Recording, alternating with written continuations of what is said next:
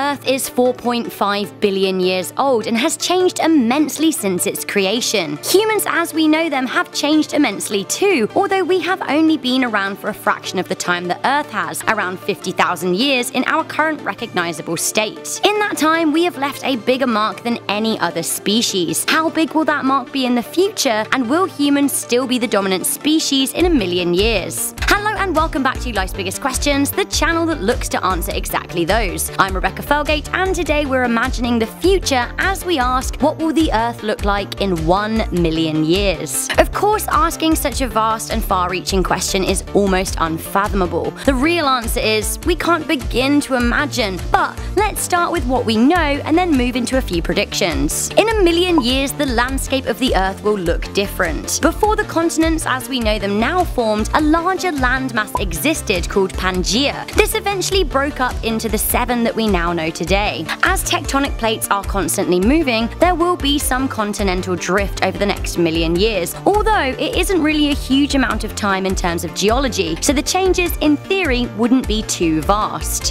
What will be a vast change, however, are global sea levels. We have no accurate idea how climate could change in the next 1 million years. However, we do know now that sea levels are currently rising, and in 1 million years, it is likely that many cities will be underwater, including New York, Dubai, and Sydney. Maybe we'll find a way to adapt to that, who knows? But right now, a key part of modern life, electricity, doesn't play too well with H2O. Depending on whether or not the Earth enters another ice age, the new high levels of water could make way for vast icy plains. Of course, if global warming continues, then Antarctica, Arctic regions of Russia and Greenland could become hospitable, freeing up new land for settlement as parts of old continents are lost to the oceans. New land masses will be formed from volcanic activity, such as the future eruption of Loihi in Hawaii. On a slightly less grand scale, Niagara Falls will have completely eroded away into Lake Erie, and the meteor crater in Arizona will have eroded too. It is not just the landscapes that will change in the next million years, time will change too. Lunar tides decelerate the Earth's rotation, which means in 1 million years, 20 seconds will need to be added to the clock every day. Okay, so here comes the big question, and believe me, it is a question rather than a certainty. Will humans still be around? So far, there have been 5 great mass extinctions on Earth, the first of which was 439 million years ago and killed 86% of life on Earth. It is a very real possibility that we will all be dead in a million years, be it from war, worldwide pandemic, an anoxic event, or some kind of cosmic intervention. If we are all gone, the traces we would have left to our existence would still be pretty incredible. Dinosaurs left fossils, but we would leave technofossils, not just our bones, but our buildings and some chemicals that we used to live. Some buildings may stand, others may have fallen,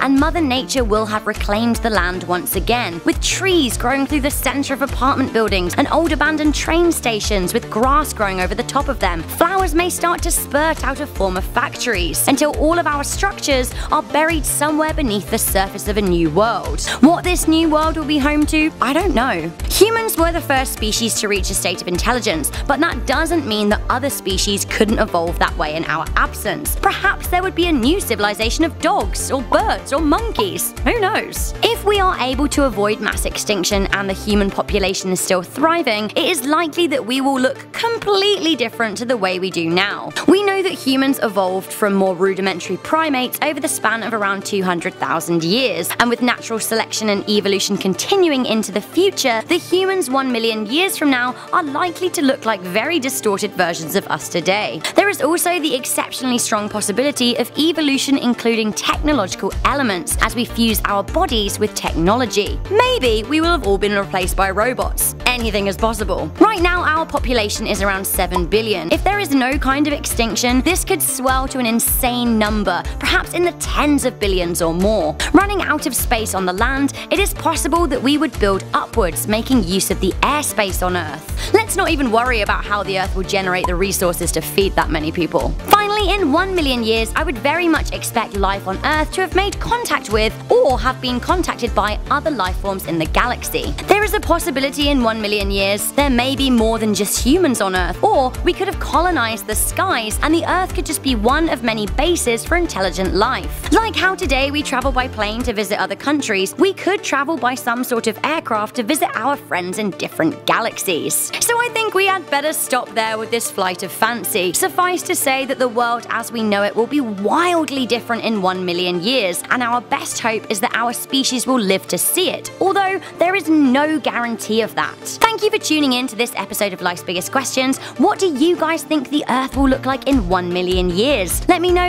in the comments section down below. For now, I'm Rebecca Felgate. Remember to stay curious, stay alert, and never ever stop questioning.